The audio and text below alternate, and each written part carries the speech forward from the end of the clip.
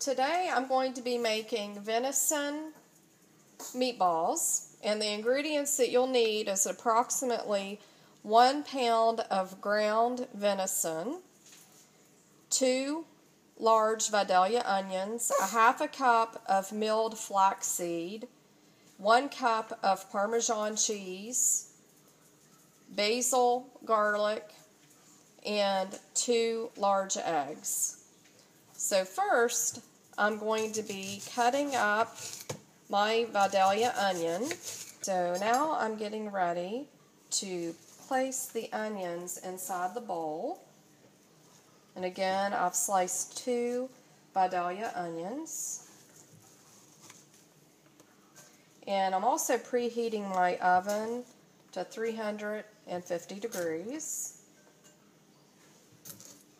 And next, you will see I've got fresh venison. And again, the venison is very lean meat. It has been ground. This deer or venison is from the Appalachian area. And it was from private land during this past deer season, so it's still fresh. You don't want to keep it very long in the freezer.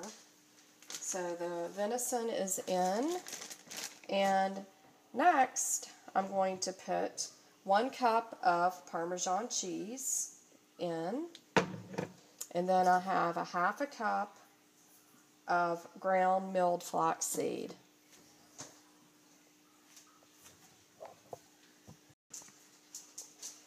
Next, I'm putting 2 large eggs into the meatballs.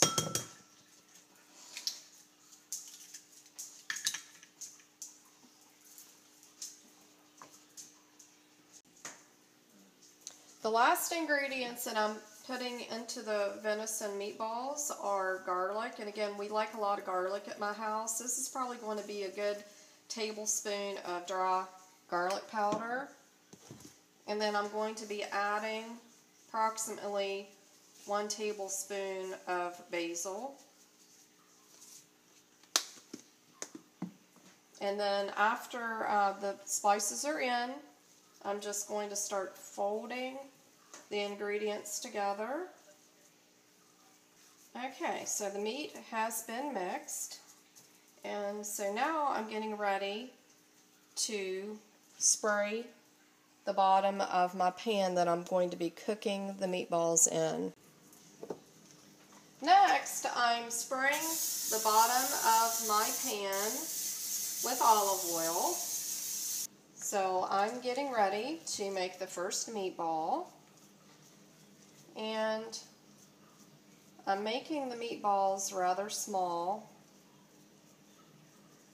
They're about a little bit over 1 inch in diameter. And I'm just rotating the meat.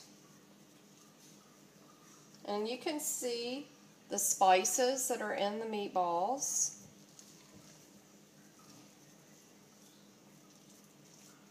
And I'm just rotating the meat, and I'm making sure that everything is nice and packed, as you can see.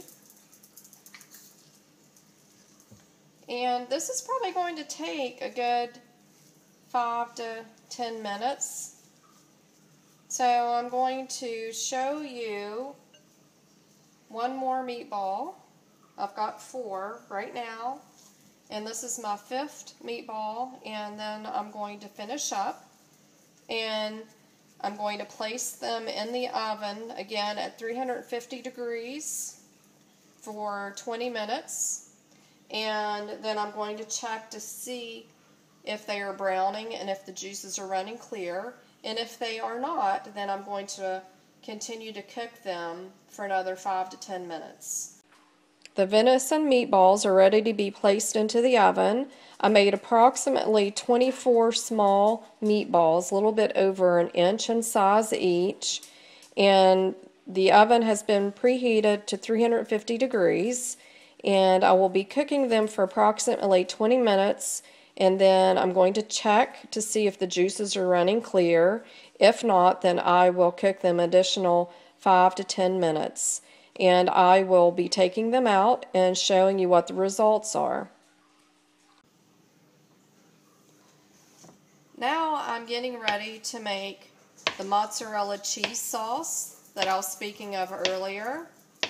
I'm slicing a stick of butter, and I'm getting ready to place the butter in my skillet, and I'm getting ready to turn the stove top on medium high, and I'm going to let the butter melt. And the ingredients for the cheese sauce are going to be butter, flour, garlic powder, approximately 4 cups of whole milk, and 2 cups of Italian blend finely shredded cheese. And I chose the finely shredded cheese because it will melt a lot easier within the milk as the milk starts to heat up and turns into a sauce. So the butter is starting to melt.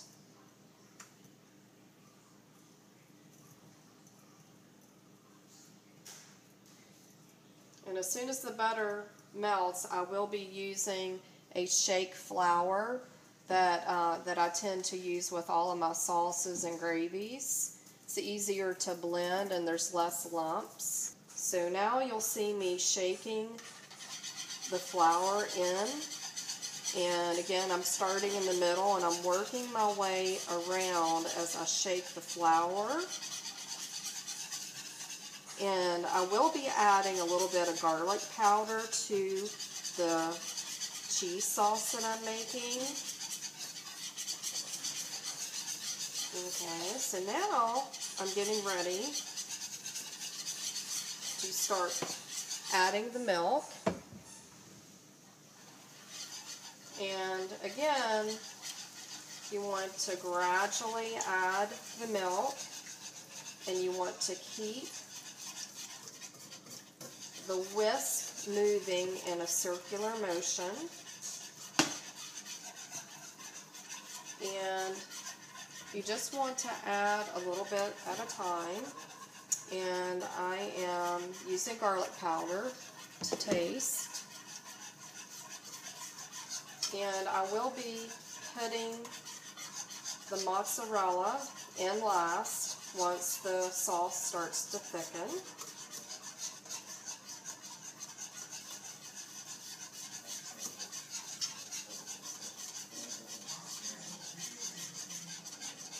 So the sauce is thickening, so I'm going to gradually start adding a little bit more of the milk. And I am using whole milk.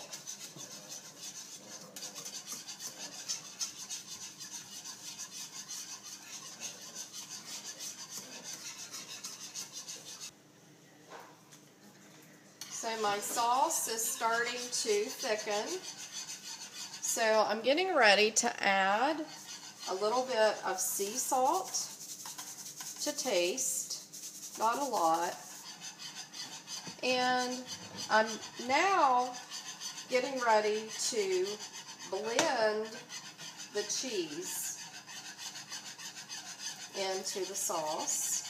So I'm just going to start shaking a little bit at a time to blend it.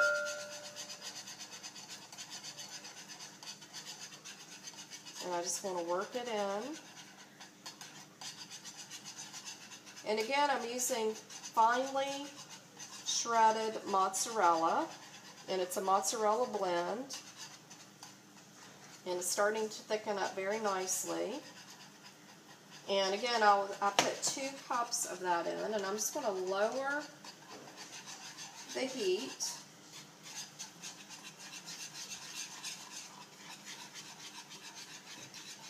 And so it's starting to bubble, and the cheese has melted.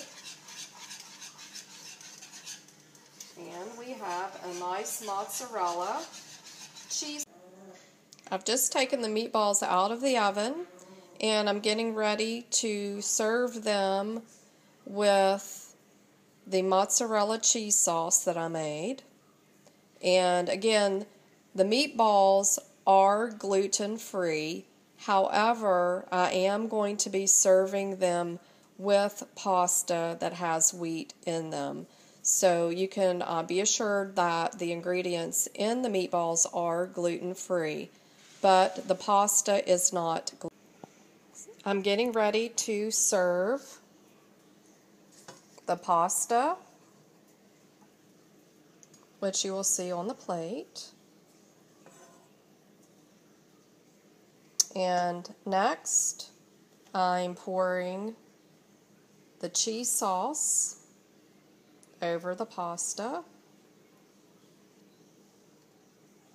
And last, I'm getting ready to put the meatballs on top of the pasta.